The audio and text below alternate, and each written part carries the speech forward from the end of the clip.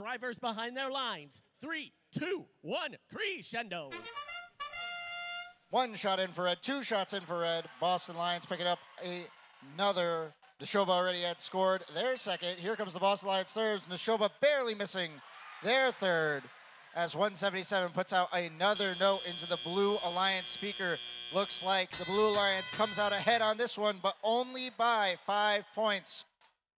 Very, very close match still to be played. Bobcats starting by scoring in the amp. Their partners and captains, Buzz Robotics, looking to do the same. Amplification ready for blue. Now this next cycle will mean more points.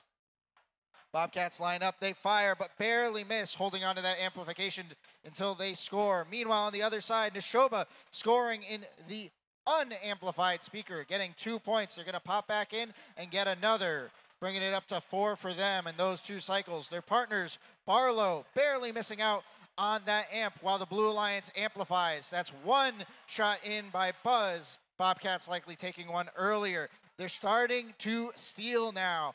These human players have to pay attention. When you drop your notes from the source, it's a dangerous spot for your opponent to be, but if there's nothing going on there, that's fair game, and the Bobcats, they take advantage, now bringing a note to the amp instead.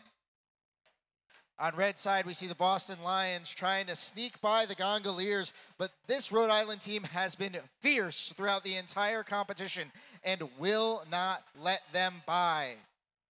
Finally, Boston Lions managed to sneak around the other side of their stage, but now it's the Gondoliers on Barlow playing defense.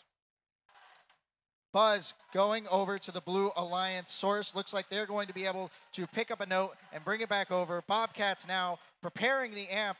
We might see an amplified speaker here for blue, but it looks like they'll just hold off for now. No, they've activated it a little late as 177 is coming across the field. Can they score? Barely missing on that amplified speaker. Blue still maintaining a lead of around 10 points. Can they hold it throughout this end game period? Looks like the Bobcats will sneak by through the Red Alliance stage with a note, fire that into the speaker.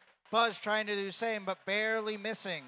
Now we got to climb from the Boston Lions. They don't have a note for the trap, but they are up for 3 points with 3 seconds left. Bobcats get in one last buzzer beater shot.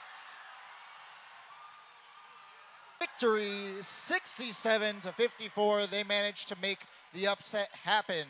But where do those points come in? It's clear the Blue Alliance has just scored 14 more speaker points, and with the offsetting penalties, that's just taken them